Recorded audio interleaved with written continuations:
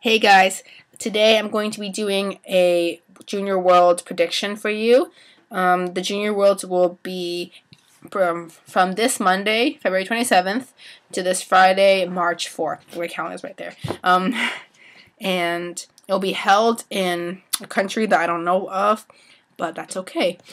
Just for those who care or don't know, the Junior World Championships is basically is international competition for junior level skaters, but not by skill, but by age, because they have a whole new age limit rule, whereas basically from your 13, you can compete internationally at junior level, so you can be in the Junior Grand Prix circuit, Junior Worlds, whatever. But then you have to be 14 to do the Senior Grand Prix, and then you have to be 15 by July 1st of the year before to compete on the senior international level. This is because they don't want like little kids like getting to burn out before they're young, before they're too old. But then there's also the saying that that people at their peak when they're so little, but they could compete on such a high stage, which was a big controversy, but not the point. I just went off track a lot. But in this the Junior World, it's basically you have to be 13 and not yet 19, and the upper age limit for men is 21 if you're a pair or ice dancer, because a lot of like the pair boys or the dancer boys, they're like way older than their partners, because it just helps when the girl grows, and when they grow it just balances out the height levels, because after the same age it's a lot harder, especially in pairs, because the girl has to be like half the size of the dude for him to toss in the air. And I mean, and also doesn't mean that you're like not good to send to Junior World, just that you're old enough you can still go there. It's actually kind of funny, because I was looking at the roster and they said that Dennis Ten, who is actually only 18, which is kind of funny, because I've seen him at the Olympics. I saw him at Worlds, and then I'm like, oh, true, he's only 18. He still qualifies for Junior Worlds. And he thinks he can say like he's 18, and he has so much more experience. Just like, true, he's still that young, but it's just one of those funny things. After looking at the roster, it's really hard to decide on who are going to be the winners. Pairs is basically decided, but I'll get to that in a minute. I'll start off with men. We have the best way to look at who is a contender for the medaling is who has had international experience, who was on the Junior Grand Prix circuit, Junior Grand Prix final circuit, and not even on the national level if you're on the junior circuit. Or sometimes they compete on the senior national level, but compete junior internationally because they're still little. So for men, the predictions, because after the Junior Grand Prix final, Jason Brown had won, and then silver medalist was Jan Han, and third place finisher was Joshua Ferris. So, but then also looking at the roster, Dennis Ten is also on this list, and he competes in the Senior Grand Prix circuit. He goes to Worlds. So I'm going to say that he will win Junior Worlds easily. First place, Dennis Ten in men's. Second place, I'm going to go with Jason Brown, because yes, he did win the circuit. Not to mention that, I think if my memory serves me correctly, where is it? He also, I think, placed higher than Joshua Ferris at the U.S. Championships, and my computer is loading, so I'm going to find out to tell you the exact details. Yes, because Jason Brown was 9th at nationals, while Joshua Ferris was 16th.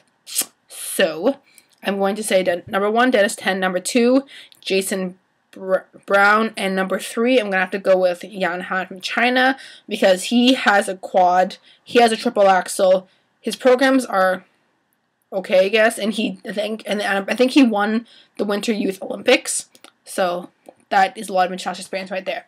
So that is my prediction for the men's. The ladies, on the other hand, is a little bit interesting, because the big medal contenders were the 3 Russian ladies, Elizaveta Tukhimasheva, Etelina Sokinova, who had won last year, and Elizaveta was second last year, And the third one would have been Julia Lipitskaya, who basically blew away the crowd at the Junior Grand Prix final and took first. And that she was part of the Russian sweep for the medaling. Let's see here. So, but then they were actually saying that Elizaveta Tereshkova actually withdrawed from World Juniors because next year she'll be 15 and she will be old enough to compete at World, because everyone was criticizing how she was so good when she was 13 but could not go to Senior World because of how little she was, and because she's only 13, like, you have to be 15. It's a really big deal about that. So she's going to be 15 next year, and they said that something about her triple axel is going to be trying to debut it, and she wants to prepare for a full season. So withdrawing early is good for her because now she has more off-season time to prepare, and also she did a lot of competitions this year. So it's like, I think it's a good choice, but I mean, I thought she could have, if she did say she would have won. Like, I think Adelina Sokunova, she had a growth spurt this year and wouldn't have necessarily beat Elizaveta like last year. But regardless, Polina Sheplin had replaced her for the roster. So I'm going to say for the first place finisher will probably have to be Adelina Sokunova again from Russia, because she was on the Senior Grand Prix circuit this year, and she medaled at both of her events. Second place finisher will be Julia Lipitskaya, because she won the Junior Grand Prix final. She was the second? She was on the senior level at Russian Nationals, and she was second to Alina Leonova. Yeah, if my memory's saying it correctly. But yes, so number 1, Adelina Sokunova. Number 2, Julia Lipitskaya. And number 3, I'm going to have to go with Ji-Jun Lee, because she is the 2-time national champion in China, and it kind of seems like a Unikim kind of thing, because China isn't really known for their ladies figure skating; they're more for pairs. So I could see her in a couple years, like, be a Unikim, come out of nowhere, and just dominate it. But right now, it's just the Russian girls are just blowing her out of the way right now. But a lot of Russian girls, they tend to have really bad growth spurts. So we'll see in the future what goes on. But yes, that is my predictions for the World Juniors for the ladies. Pairs. I would have to be lying if I didn't say that the first 2 Chinese pairs, Cui Wenjing, Tan Hong, and Yu Xiaoyu and Jin Yang from China would not take first and second place. But then again, there's also Catherine Bobeck and Ian Beharry, who was second to Cui Wenjing and Han Tong from on the Junior Grand Prix final. So those are the pairs. And other people to look for would be Brittany Simpson and Matthew Blackmer from the United States, as well as the third Chinese pair. But I don't think they're in contention right now. So my predictions for pairs will be, number 1 is Cui Wenjing and Han Tong. Number 2 will be Catherine Bobeck and Ian Beharry from Canada. And number 3, it'll be Yu Xiaoyu and Jin Yang from China. And finally, for dance, I should do a lot of research for this, because I wasn't familiar with a lot of the dance names here. Like, I saw something here and there, but like, I haven't seen any of the big ones, because right now ice dancing is just dominated by Team Canton. But looking at the list, what's her name again? Victoria Sintisina and Ruslan Zhiganshin. They had won the Junior Grand Prix final, and they are definite medal contenders here. Other ones would be the other 2 medalists at the Junior Grand Prix final, which would be Anna Yanovskaya and Sergei Mozgov from Russia too. And then third place was Alexandra Stepanova and Ivan Bukin. So I'm going to have to say first place finishers are... Wait, I lost my page. Hold on. Wait, I don't remember their names, so it's like... Wait a second.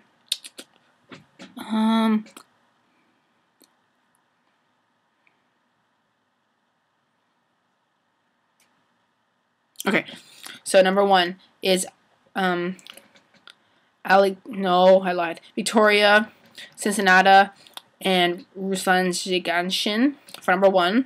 Number 2 will be Anna Yanovskaya and Sergei Mozgov, because they also won the Youth Olympics. And third place finishers should be Alexandra Stepanova and Ivan Bukin, who they were the junior Grand Prix final bronze medalists. Guy, I really can't say much because I don't really know them that well, but I can just say from seeing how the junior Russian dance teams have been blowing everyone out of the ballpark at the Grand Prix final, it's kind of hard to say that those 3 will probably be on the podium, and they'll probably be maybe in different orders, but okay. I also want to say some people that you should be looking out for. On the men's section, you want to be watching for the 2 little guys who are on the roster, Canada's Nam Nguyen as well as Japan's Shoma Uno. They're both like these tiny little kids who can do triples, and they're just adorable to watch, and they have great personalities. They're really, like, they present so well on the ice, and they're like only 14, 13 years old. So those people are good to watch. It'll be a show to watch those. Other ones to watch should be Artur Dmitriev Jr. He had won the junior champ. He was a junior champion in 2011, and he was 5th at Russian Championships.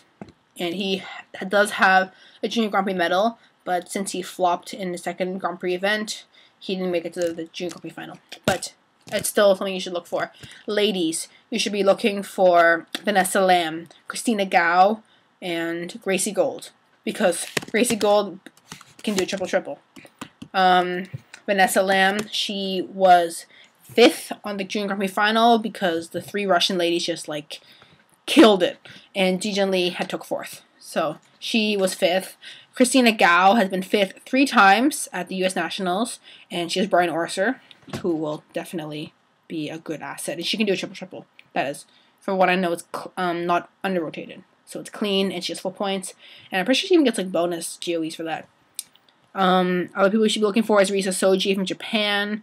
But I don't think she had a very good season so far, but it might be some comebacks. Other pairs you should be watching will be Brittany Simpson, Matthew Blackmer, Kylie Dwart, and Colin Grafton from the United States. Not to mention Ekaterina Petakina and Maxim Kurdyukov from Russia. And dance, I really can't say much. I don't know them that well. I can say that I watched Nicole Orford and Thomas Williams in Canada, and they were pretty good. But that's all I can say for now. And also for those of you who care enough to watch this, I have a schedule that I will tell you about for when the World Games is on. On Saturday, March 3rd, the pairs free program and the free dance will be from 3 to 5 p.m. on CBC. Sunday, March 4th, it will be the men and ladies free skate at 4 and 6 p.m. and again at 12:30 to 2:30 a.m. And on Vision TV, Monday, March 5th, we'll have the pairs and dance at 9 to 11 p.m. And Tuesday, March 6th, will be men and ladies free skate. And the Bold Network, which is like a CBC Bold, Wednesday, March 7th, pairs and dance from 12 to 2 a.m. And Thursday, March 8th, is the men and ladies free skate from 12 to 2 a.m. and 12:30 to 2:30 a.m. Which is kind of weird. But yeah, so if you want to watch it like me and sleep in the night to go for it, then like let me know and we will sit together and like eat popcorn and watch this at like 4 a.m. at night. And otherwise, please subscribe. Let me know what you think. Comment below if you want to argue with me about medal contenders or whatever. But yeah, see ya.